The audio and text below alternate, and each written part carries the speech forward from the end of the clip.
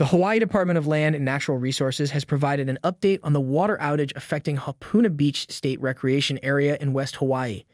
In a news release, it was announced that the Division of State Parks is taking a multi-pronged approach, consisting of 3 simultaneous and separate projects, which the state says is now in process to address temporary, short-term fixes, as well as a permanent, long-term solution to the ongoing issue.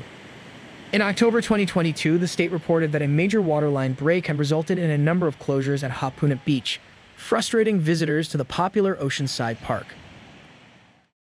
Months went by without any apparent fix. State Parks officials were questioned about the prolonged shutoff during a Senate hearing in February 2023. Okay. But just to let you know that it's unacceptable to have a very important recreational facility like Hapuna Beach on the island. Why did we wait so long?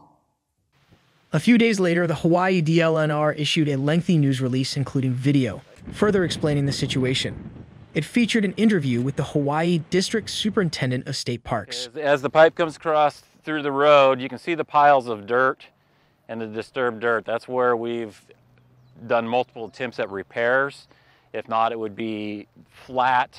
Between 2018 to current, there has been approximately 42 attempts at correcting the issues with the leaks, cutting the pipes, splicing them, doing what we needed to do to keep the water running. So before this last leak, they attempted to fix and turn it on, and it lasted about 2-3 seconds before we sprung 3 other leaks. So it's worked its way from lasting a month and a half to 2 months at a time to lasting seconds. The latest leak that we had was in October. We decided to see if we could just isolate the upper section and see if we could slowly work our way down. We isolated the section right up here by the shutoff, turned it on, and within hours we had water flowing up on the side of the road and eating away and eroding the road. In its most recent update, the Department of Land and Natural Resources says the investigation to determine the causes of the recurring leaks is underway.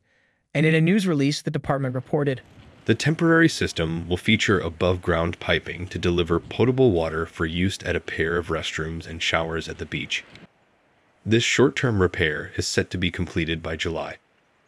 Design, permitting, and installation of the new water system will be more complicated, with regulations, codes, availability of materials and contractors, and other related logistics to navigate. Completion for the long-term fix is slated for April 2024.